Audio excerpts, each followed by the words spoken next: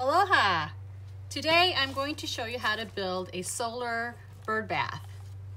I got this off of Amazon for about $25. It's a solar panel, comes with a long 9-foot line, electrical line, and then the pump, okay?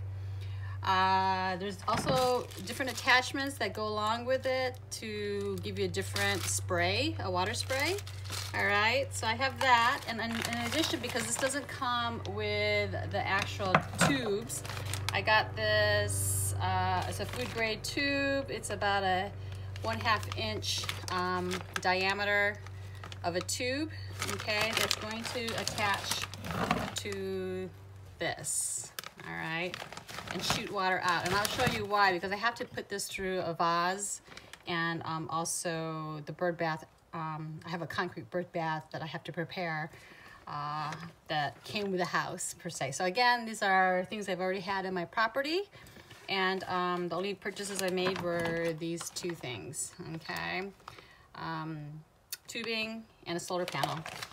In addition, I also have a drill that I'll be using to drill some holes with this rotary percussion masonry drill bit. I never used this before, but I'm assuming it's going to work really well with the ceramic bird bath that I have to put a couple holes in. Okay, so let's go give it a shot. Okay, so what I have here is a concrete bird bath that only has one hole in it, and I need 2 holes opposing sides or maybe more to drain the water in. So the spout's going to be in here, and it's going to shoot water upwards, and it's going to land, and it needs to drain somewhere else, okay? So that's why we need the holes to drain into this big pot that I have here. It was one of my gardening pots, and I decided to repurpose it for this bird bath. You see, this is pretty heavy. In here, I put a cork stopper in the bottom of the hole there, and I had glued the other side with some silicone glue, so I could make this so the pot doesn't drain of its water, because the water is going to go inside here. This is the water reservoir, and hopefully the solar thing will work. Okay.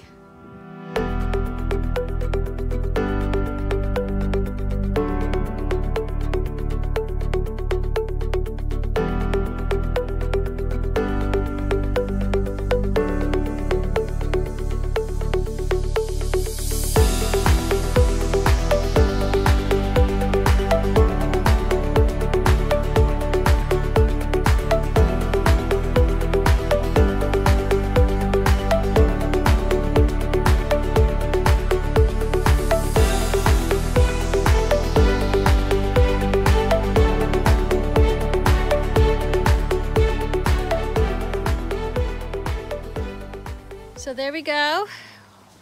We have a functioning bird feeder. It actually works. I'm so excited. The water is in here. I put like 4 jugs of water in there. I could fill it up some more. And then I had to change, as you saw, I was trying different water spigots, if that's what you call it, because the first one was too strong and it was shooting outside of the pot. So I want to make sure the water stayed. And then here, you can see with all the moss growing, I did drill some holes. I lost my holes though. Right there's one. And you could hear it draining. Here's the other one. It's draining back into the reservoir, okay? So I won't have to worry about refilling this bird bath.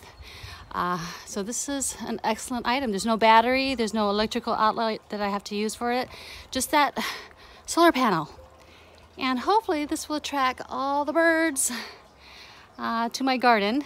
I'm excited to see this. See, how cool is this? I made a solar bird bath, and to make it more attractive to attracting birds and bees, I planted all these flowers by the bird bath and added some glass pebbles, which I got from dollar store, and look at this heart-shaped rock here, and an amethyst.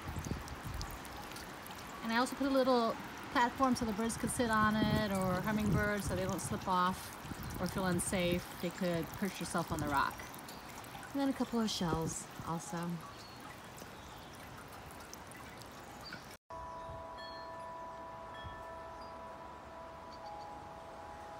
Oh my God, this is exciting. The birds are coming. Thanks for watching, and please give me a thumbs up. Thank you.